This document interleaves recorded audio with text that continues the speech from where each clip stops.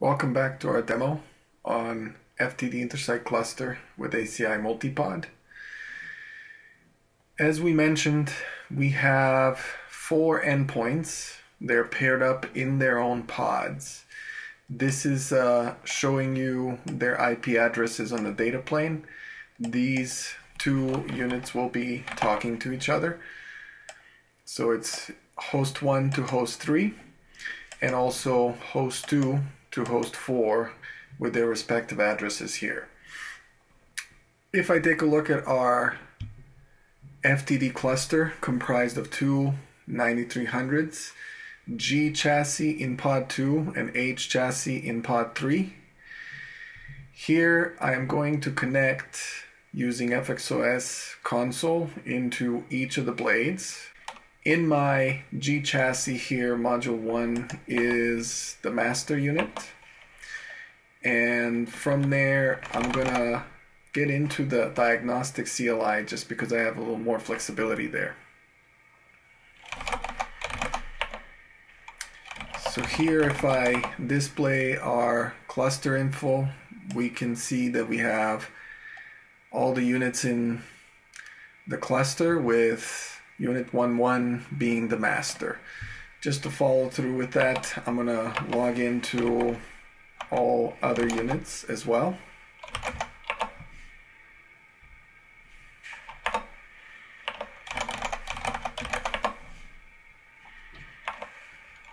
And also in chassis G in pod 3.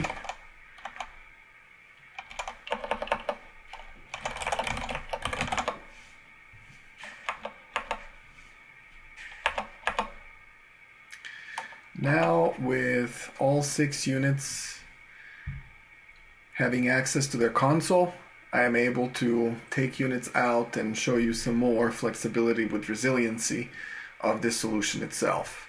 If we take a look at our FMC here, we still see 6 units in the cluster. Everything is pretty much the same as we discussed in other videos. So let's first open up some connections here. What I'm going to just show you that I have ability to do pings between host 1 to host 3 here. Everything is green. If we just take a look at the address in this script, it does show me the address of this host here, and same in the opposite direction here. I do have ping working there, as you can see, and just validate also pod 3 pair of hosts as well. We have ping working between those. What we'll do now is open up some TCP connections. So I'm simply going to open an SSH connection from host 2 to host 4, log in, and we'll display top just to send some traffic continuously there. Before I open the pod 2 connectivity, let's just find that connection. We'll do a cluster exec show con, and I'll just reduce the amount of output here by including the stars for the units and PBR for our interface. Here I can see 3 actual connections recorded across our units. We have connection with UFlag, that's the owner that's in the unit 2 and our blade 3.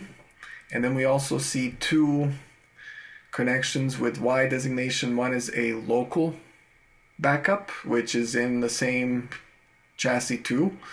That is chassis H, and also we see just the regular Y, which is in chassis G, basically the global backup for that connection as well. So those 2 would be used as far as the failures as they occur with our cluster units. Those units would be picking up and using that information to continue the service in this environment itself. So let's open up the second connection. On the right side here is the pod 3 that we opened the connection. We'll do the same in pod 2.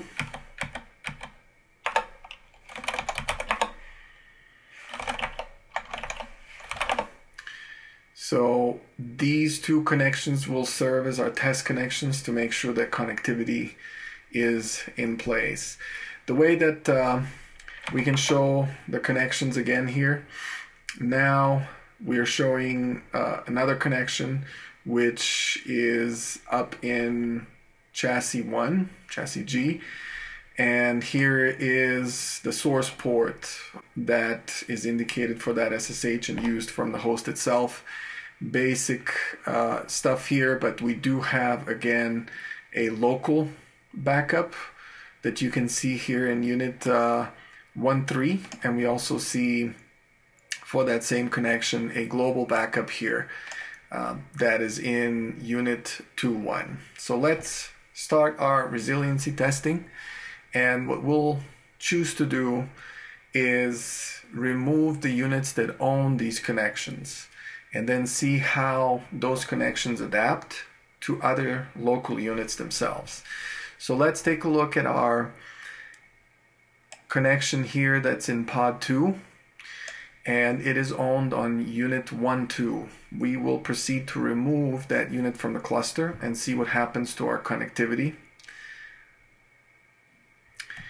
The way that we do that is we execute cluster remove, and here we can indicate unit 1.2, which is this particular unit here. As we do that, the unit is taken out of the cluster, and I'm not seeing any problems on the connection. The top is still active. And if we take a look at our connections themselves, we now see that connection with that source port has moved to unit 1.1. So we're still within the same pod 2. We just moved to a different unit in that chassis, which is different blade. Now we're going to remove unit 1.1, which in this case is the master. So we have to do that from a different unit here. So I will just use another unit here and do cluster remove unit 1.1, which is master. Now that master role is going to move to a different unit, and we'll see that happen live here. As we perform that action, we're still seeing that the connection is alive. It had a little bit of the pickup, but it continued on, this TCP connection. And looking back at our connections now, we have to copy the same CLI that we can use here to display our connections themselves. So here, looking at our connection, searching for source port 50,000, we see that the unit 1.3, the last remaining unit in pod 2, has picked up that connection and owns it. And what we'll do is we'll remove that last unit and see how the connection is now, by the fabric, redirected into pod 3 and those remaining units live in pod 3. So here, looking at that connection, that's a unit 1.3, which is this particular unit here. We remove the last remaining firewall in pod 2, and looking at our TCP connection still, it is alive and well without any issues. Just showing the cluster info here.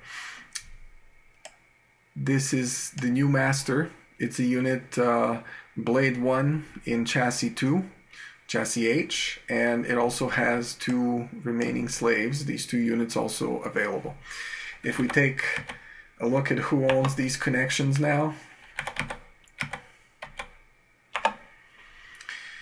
we can now see that these 2 connections are now both owned by unit 2.3, and other 2 units are basically backing them up locally. We no longer have a global backup for these connections because we had lost all the units.